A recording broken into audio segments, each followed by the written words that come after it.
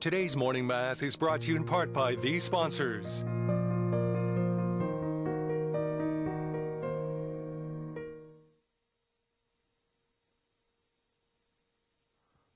Holy God, Holy Mighty One, Holy Immortal One, have mercy on us and on the whole world.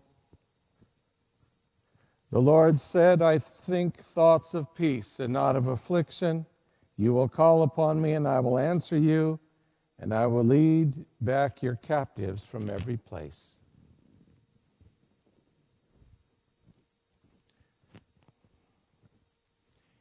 In the name of the Father, and of the Son, and of the Holy Spirit. Amen. The grace of our Lord Jesus Christ, the love of God, and the communion of the Holy Spirit be with you always, and also with you. Good morning. I'm Father Jerry Gondringer. I'm a retired priest from Divine Mercy Parish. I was a deacon. When I was a deacon in 1973, I was with Father Joe, who was an assistant at Hartington, so we go back quite a few years. My greetings to the people of St. Isidore's Parish. Please remember Father Joe and your three deacons in your prayers as they are recovering from the COVID virus. I welcome also the people from Divine Mercy Parish who are not able to go to church. I'm using electronic means, I'm using my own chalice, wine, water, vestments, everything to make sure to stop the spread of the virus. I'm using electronic means because we can sanitize this. I don't know how to sanitize books. We come before the Lord today, aware of our sinfulness. We ask His mercy and plead forgiveness. I confess to Almighty God and to you, my brothers and sisters, that I have greatly sinned, my thoughts and my words, what I have done and what I have failed to do, through my fault, through my most grievous fault. Therefore I ask Blessed Mary, ever Virgin, all the angels and saints, and you, my brothers and sisters, to pray for me to the Lord our God.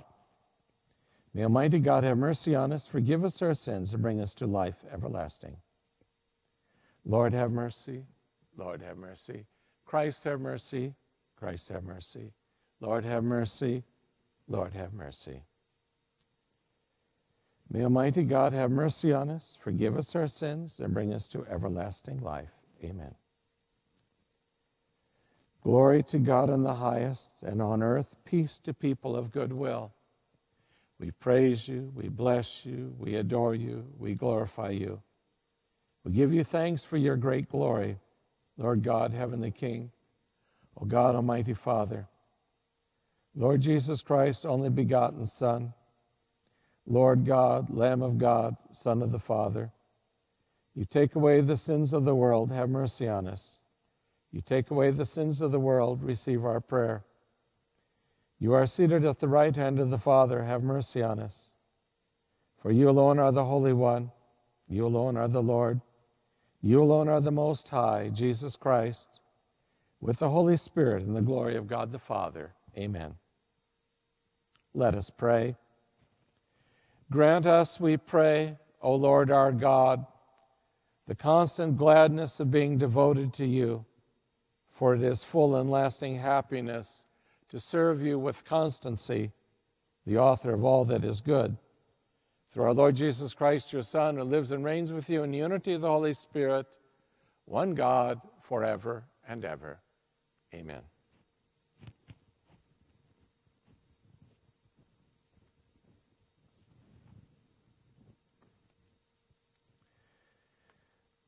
The first reading is from the book of Proverbs.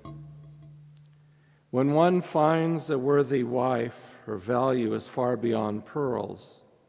Her husband, entrusting his heart to her, has an unfailing prize.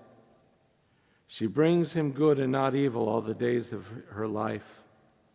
She obtains wool and flax and works with loving hands.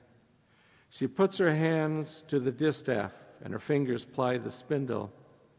She reaches out her hands to the poor and extends her arms to the needy. Charm is deceptive and beauty fleeting. The woman who fears the Lord is to be praised. Give her a reward for her labors, and let her works praise her at the city gates. The word of the Lord.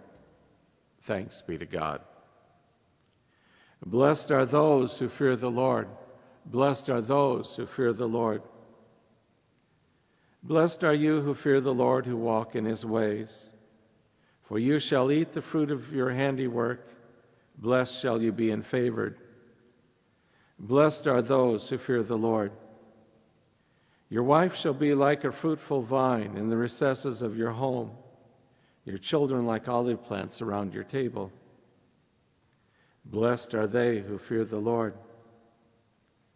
Behold, thus is the man blessed who fears the Lord. The Lord bless you from Zion.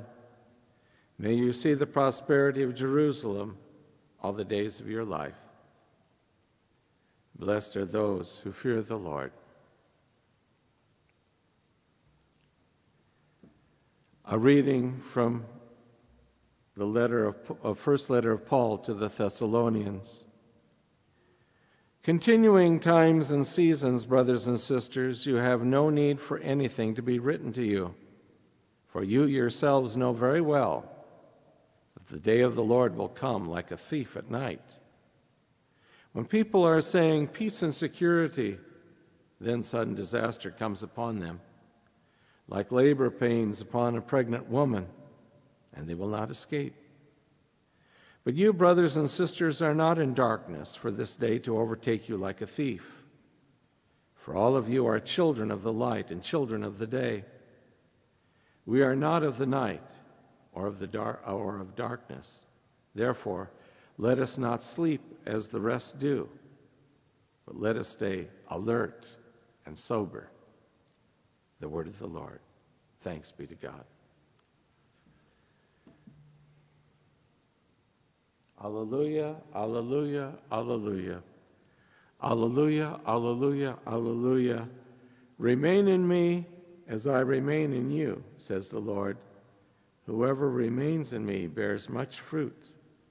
Alleluia, alleluia, alleluia. The Lord be with you and also with you. A reading from the Holy Gospel according to Matthew. Jesus told his disciples this parable. A man going on a journey called in his servants and entrusted his possessions to them. To one he gave 5 talents, to another 2, to a third 1, to each according to his ability. And then he went away. Immediately the one who had received 5 talents went and traded with them and made another 5. Likewise the one who received 2 made another 2. But the man who received 1 went off and dug a hole in the ground and buried his master's money. After a long time, the master of those servants came back and settled accounts with them. The one who had received 5 talents came forward, bringing the additional 5. He said, Master, you gave me 5 talents. See, I have made 5 more. The master said, Well done, my good and faithful servant. Since you were faithful in small matters, I will give you great responsibilities. Come, share your master's joy. Then the one who had received 2 talents came forward and said, Master, you gave me 2 talents. See, I have made 2 more. His master said to him, Well done, my good and faithful servant. Since you were faithful in small matters, I will give you great responsibilities. Come, share your master's joy. Then the one who had received the 1 talent came forward and said, Master, I know you were a demanding person, harvesting where you did not plant, and gathering where you did not scatter. So out of fear I went off and buried your talent in the ground. Here it is back. His master said to him in reply, You wicked, lazy servant. You knew that I harvest where I did not plant and gather where I did not scatter. Should you not have put my money in the bank so that I could have got it back with interest on my return? Now then, take the talent from him and give it to the one who has 10. For to everyone who has, more will be given, and he will grow rich. But from the one who has not, even what he has will be taken away. And throw this useless servant into the darkness outside, where there will be wailing and grinding of teeth. The Gospel of the Lord. Praise to you, Lord Jesus Christ.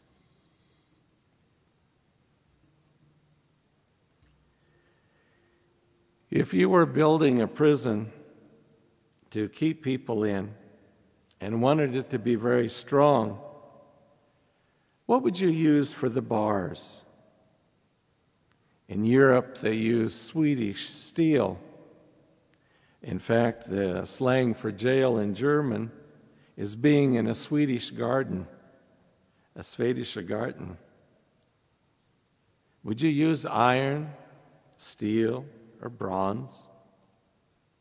Where would you put this maximum security jail? On an island like Alcatraz? You know, if I were building a jail, I would use fear. Fear makes such a strong jail that you can put it anywhere, even in a church. Do you realize that the most common phrase in the Old and New Testaments is not love your neighbor or serve God? The most common phrase used in the Scriptures is do not be afraid. Fear or afraid is used over 350 times in the Old and New Testament. It seems like everywhere when there is an encounter between God and man or an angel and man, there is fear. The Bible starts with Adam hiding from God because he is afraid. The angel tells Hagar and Ishmael not to be afraid. When God appears to Abraham, he says, do not be afraid. Gabriel tells Mary not to fear, tells Joseph in a dream not to be afraid. When Jesus is walking on water, he tells his disciples, do not be afraid, it is I. The first thing after the resurrection when Jesus appears in the locked house is, do not be afraid.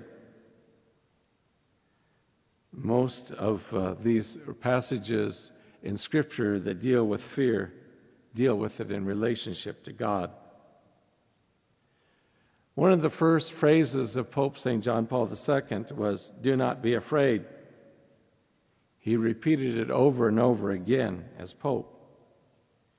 He understood that fear makes a strong jail.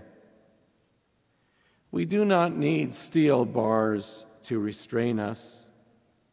Fear can restrain us much more effectively than bars. Often that fear stretches back into our childhood.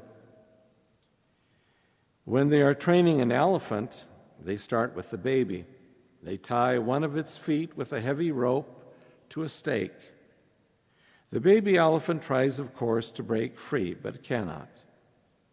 After a while, it no longer tries. Even later, as an 11,000-pound adult, it can still be fenced in by a rope to its leg tied to a stake.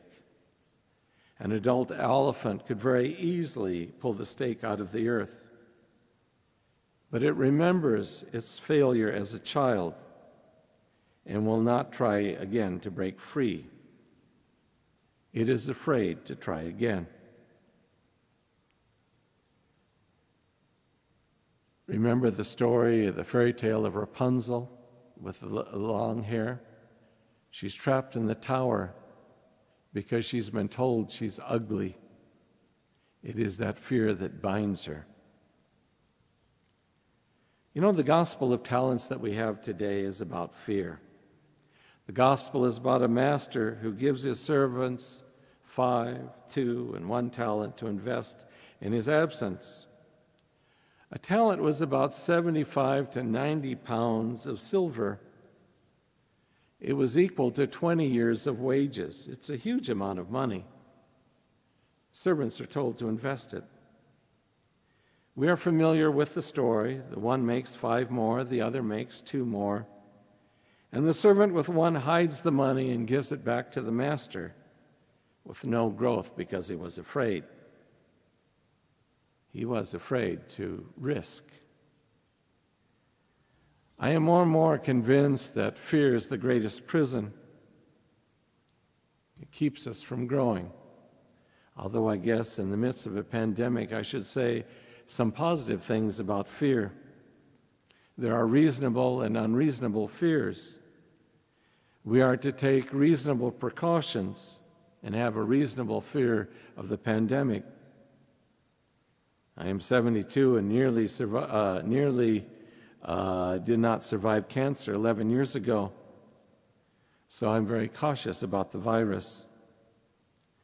My emotional equilibrium was upset a bit last week on Thursday when I found out that the deacons of my last 3 masses here turned out positive for COVID. I had my test this week. I have no symptoms, so I am anticipating that the result will be negative.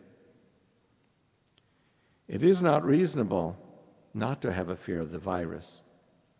Even with precautions, we can fall victim to it. But I'm not talking today about reasonable fear that preserves our safety. I'm talking about unreasonable fears. We are a bit like the elephant. Once we have experienced failure in an area, we are afraid to try again. If we've been deeply hurt by someone, we are afraid to be vulnerable again. But you know, life is a series of picking ourselves up after failure and trying again. Do you realize that in inventing the light bulb, Thomas Edison had 2,772 failures before he had success? We don't remember the failures, we remember the success. We know the number because he kept a very detailed journal of all the things that he had tried. You know, the one common thread among successful people is they have all failed at one time or another. Great actors or successful entrepreneurs or inventors have all experienced deep, numbing failures. What's your reaction when I say we are called to holiness? We're kind of like the baby elephant, and we say, hey, I tried that too often and I can't do it. I surrendered my desire to be a saint. Now I'm happy if I just avoid the big things and do a few good deeds now and then. That's what we say to ourselves. Not only are we afraid of failure, we are afraid of intimacy with God. In the Old Testament, you find the phrase, who can see the face of God and live? Moses was terrified to look upon the face of God. We could adjust that saying and say, who can see the face of God and live comfortably? I really believe that the reason we have problems with our prayers is not because prayer is such a difficult process. You know, think about it. God loves us. He wants a relationship with us. Why would he make the avenue to that relationship, prayer, a difficult thing that only a few could master? I think if we try to pray in whatever way, God will find a way to touch our hearts. Prayer is difficult because we are not really sure that we really want to pray and know God's will. It's a lot more comfortable, you know, if we don't know.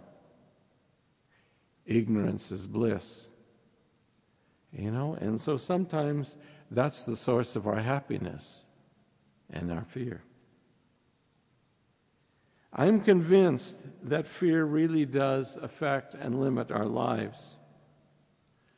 I think the greatest shock when we die will be to stand next to God and look at our whole life and see it in terms of what God had planned for us and what we could have done if we had more faith and less fear. The strongest jail is not made with Swedish steel or placed on Alcatraz. The strongest jail is the human heart that fears. That's the strongest jail in the world. In the name of the Father, and of the Son, and of the Holy Spirit. I believe in one God, the Father Almighty, maker of heaven and earth, of all things visible and invisible. I believe in one Lord Jesus Christ, the only begotten Son of God, born of the Father before all ages, God from God, light from light, true God from true God. Begotten, not made, consubstantial with the Father. Through him all things were made. For us men and for our salvation he came down from heaven, and by the Holy Spirit was incarnate of the Virgin Mary and became man. For our sake he was crucified under Pontius Pilate. He suffered death and was buried and rose again on the third day, in accordance with the Scriptures. He ascended into heaven and is seated at the right hand of the Father. He will come again in glory to judge the living and the dead, and his kingdom will have no end. I believe in the Holy Spirit, the Lord, the giver of life, who proceeds from the Father and the Son, who with the Father and the Son is adored and glorified, and who has spoken through the prophets. I believe in one holy Catholic and Apostolic Church. I confess one baptism for the forgiveness of sins, and I look forward to the resurrection of the dead and the life of the world to come. Amen. We come now before the Lord with our prayers and our petitions, knowing of God's great mercy and compassion. We pray first of all for all the sick. We pray especially for Father Joe and the 3 deacons of the parish here that are sick with COVID, that God may bring them back to the fullness of health.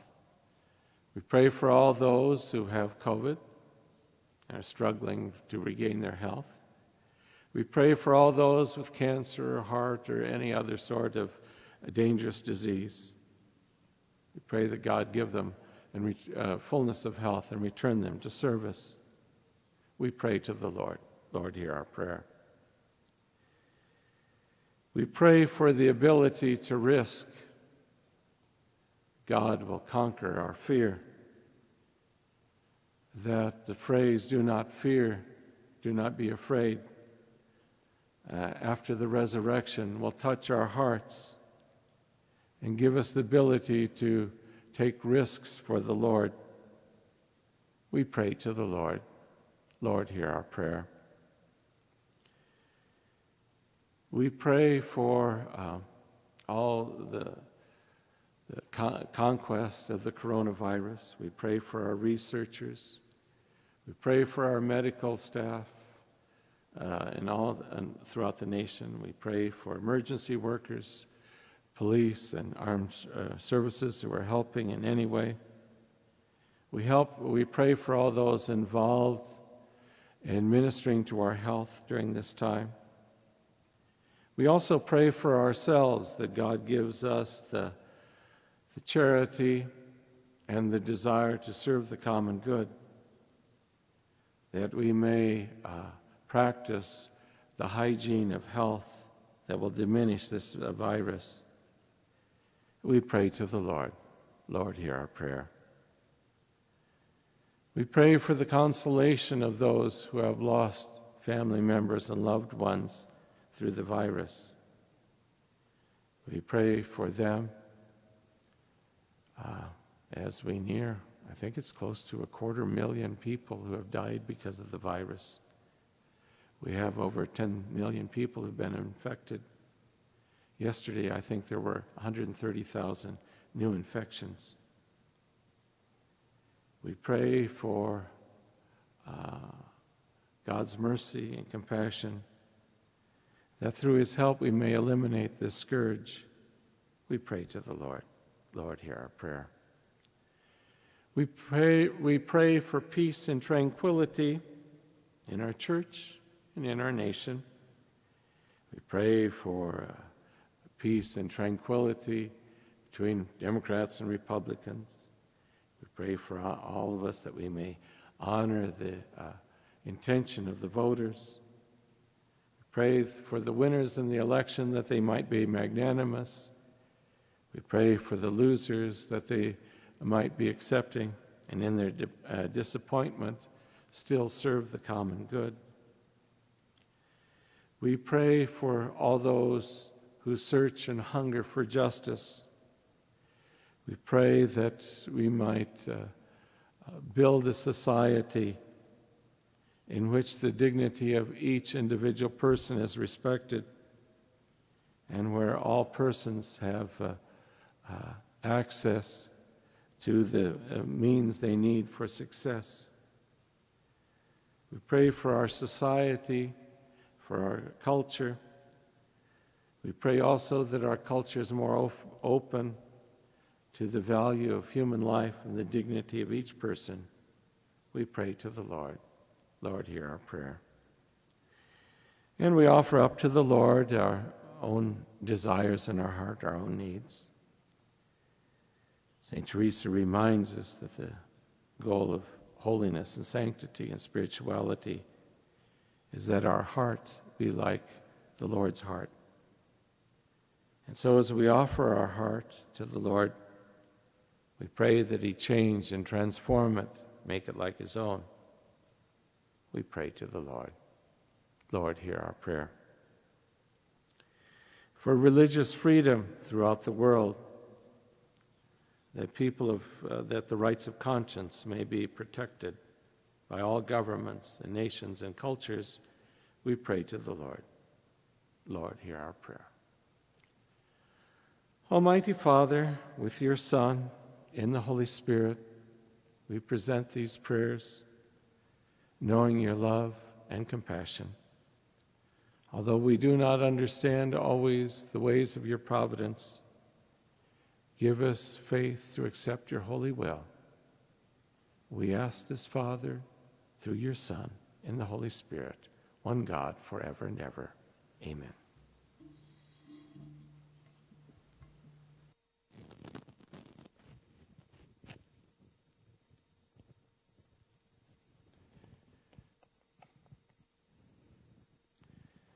Blessed are you, Lord God of all creation. Through your goodness we have this bread to offer, which earth has given and human hands have made. It will become for us the bread of life. Blessed be God forever. Blessed are you, Lord God of all creation. Through your goodness we have this wine to offer, fruit of the vine and work of human hands, and will become for us our spiritual drink. Blessed be God forever. Receive this. Lord, wash away my iniquity, cleanse me from my sins.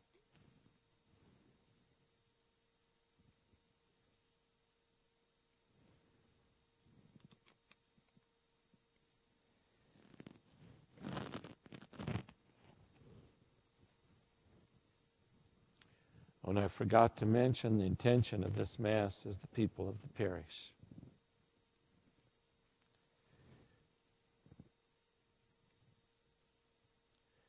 Pray, brothers and sisters, that my sacrifice and yours may be acceptable to God, the Almighty Father.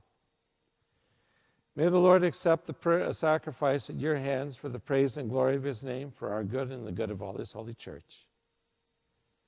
Grant, O Lord, we pray, that what we offer in the sight of your majesty may obtain for us the grace of being devoted to you and gain us the prize of everlasting happiness through Christ our Lord. Amen. The Lord be with you and with your spirit. Lift up your hearts. We lift them up to the Lord. Let us give thanks to the Lord our God. It is right and just.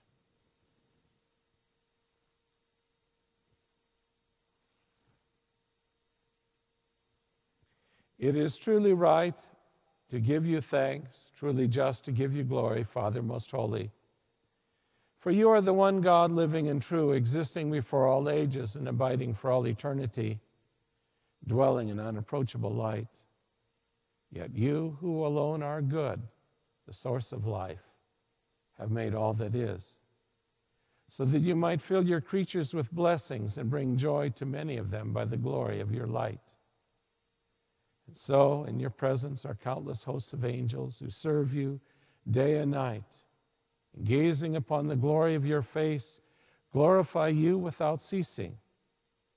With them we too confess your name in exaltation, giving voice to every creature under heaven as we acclaim.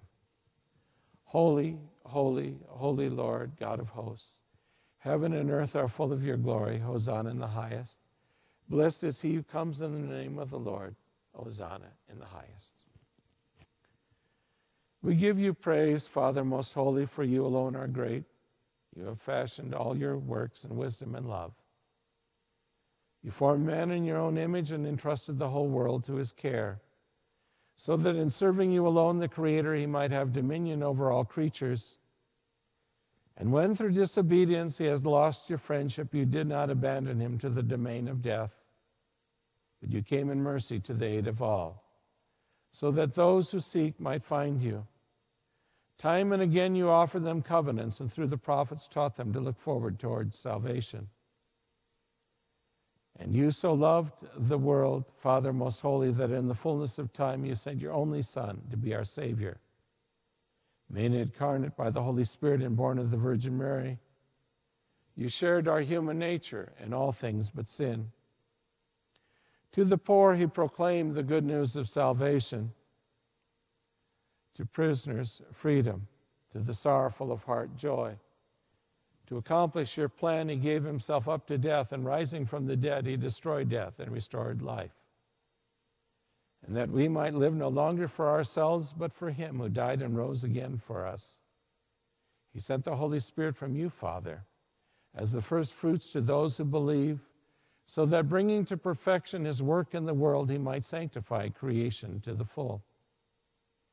Therefore, O Lord, we pray, may this same Holy Spirit graciously sanctify these offerings, that they may become the body and blood of our Lord Jesus Christ, for the celebration of this great mystery, which he himself left us as an eternal covenant.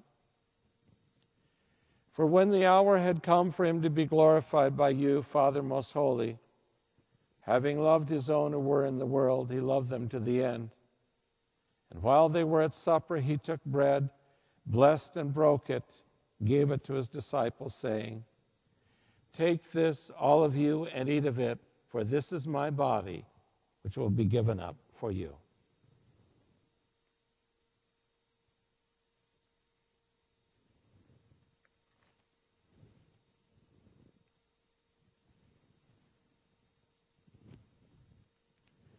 In a similar way, taking the chalice filled with the fruit of the vine, he gave thanks and gave the chalice to his disciples, saying, "Take this, all of you, and drink from it, for this is the chalice of my blood, the blood of the new and eternal covenant, which will be poured out for you and for many for the forgiveness of sins.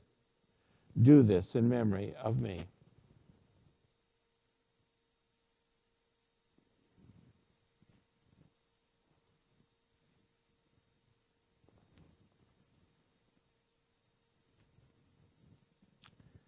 The mystery of faith. When we eat this bread and drink this cup, we proclaim your death, O Lord, until you come again. Therefore, O Lord, as we now celebrate the memorial of our redemption, we remember Christ's death and his descent to the realm of the dead. We proclaim his resurrection and his ascension to your right hand. And as we await his return, his coming in glory, we offer you his body and blood, the sacrifice acceptable to you, which brings salvation to the whole world.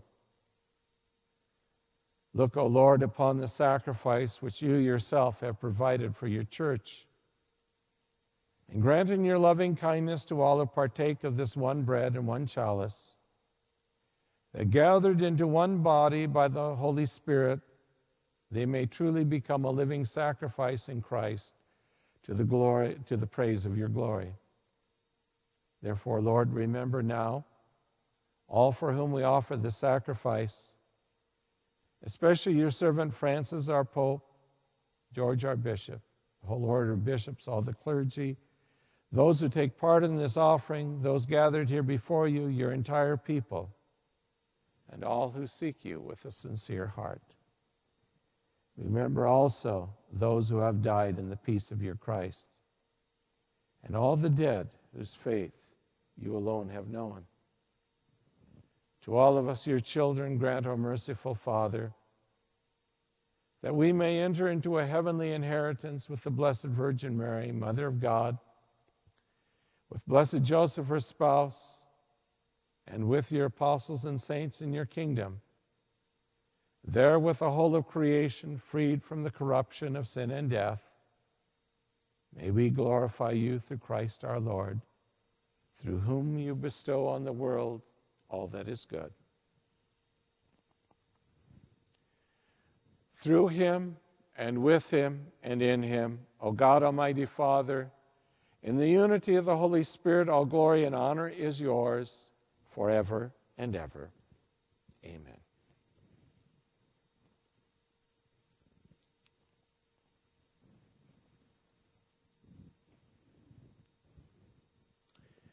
At the Savior's command, informed by divine teaching, we dare to say, Our Father, who art in heaven, hallowed be thy name. Thy kingdom come, thy will be done, on earth as it is in heaven. Give us this day our daily bread, and forgive us our trespasses, as we forgive those who trespass against us. And lead us not into temptation, but deliver us from evil. Deliver us, Lord, we pray, from every evil. Graciously grant peace in our days, that by the help of your mercy we may be always free from sin and safe from all distress, as we await the blessed hope and the coming of our Savior, Jesus Christ. For the kingdom, the power, and the glory are yours, now and forever. Lord Jesus Christ, you said to your apostles, Peace I leave you, my peace I give you. Look not on our sins, but on the faith of your church, and grant her peace and unity in accordance with your will, who live and reign forever and ever. Amen. The peace of the Lord be with you always, and with your spirit. Let us now offer each other a sign of peace. May God's peace be with you and your family and your loved ones. May he watch over us all in this time of need.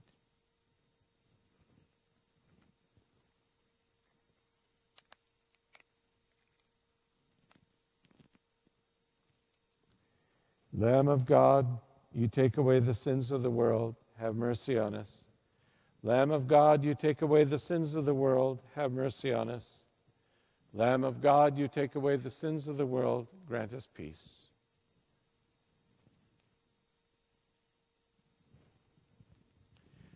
Behold the Lamb of God, behold him who takes away the sins of the world. Blessed are those who are called to the supper of the Lamb.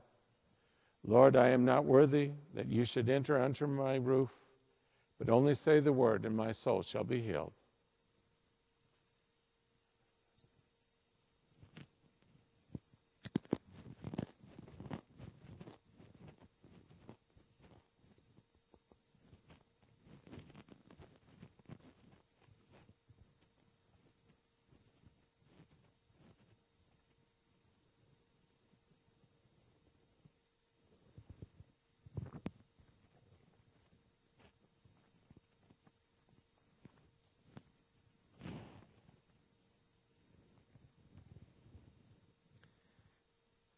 Let us recite the act of spiritual communion.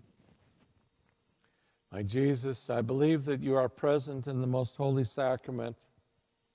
I love you above all things, and I desire to receive you into my soul. Since I cannot at this moment receive you sacramentally, come at least spiritually into my heart. I embrace you as if you were already there and unite myself wholly to you. Never permit me to be separated from you. Amen.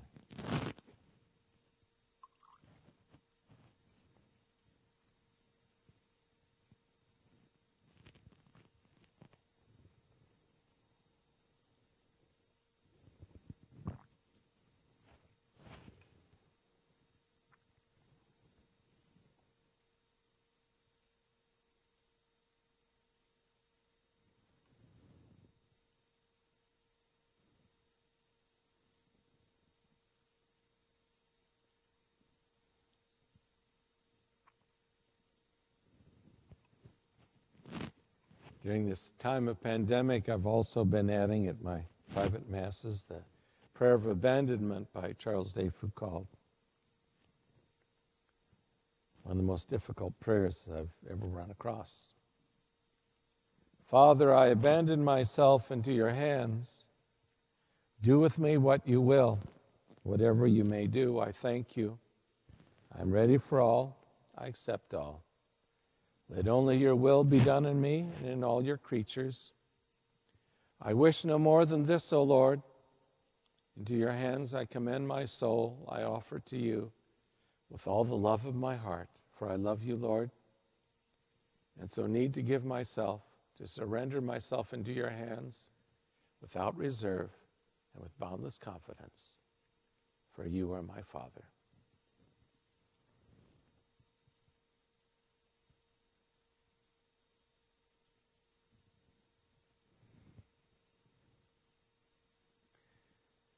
Communion Antiphon. To be near God is my happiness, to place my hope in God the Lord. In Columbus and Schuyler this weekend, there will be no confessions in any of the parishes due to the coronavirus. There will be no live masses this weekend at St. Isidore's Parish. Please be careful. Please wear your masks when you're around other people. I think that's the only reason that I'm still healthy. When I came here to say Mass Tuesday, Wednesday, and Thursday, I kept my mask on at all times. When I came in the door, I had my mask on at all times except when I received communion. I think the masks are very important.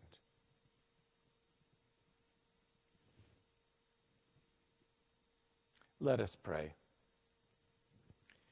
We have partaken of the gifts of this sacred mystery, humbly imploring, O Lord, that what your Son commanded us to do in memory of him may bring us growth in charity through Christ our Lord. Amen. The Lord be with you and also with you. Bow your heads and pray for God's blessing. May the Lord Jesus Christ be with you to protect you. May he go before you to guide you. May he stand above you to give you strength. May he look upon you to keep you and bless you. And may Almighty God bless you. In the name of the Father, and of the Son, and of the Holy Spirit. Amen. Go in peace, glorifying the Lord by your life. Thanks be to God. Thanks for participating in this Mass and joining in prayer. Please remember Father Joe and the three deacons in your prayer, and for all those who are suffering from the COVID virus. May God bring them all back to fullness of health. Please be careful, and God bless you.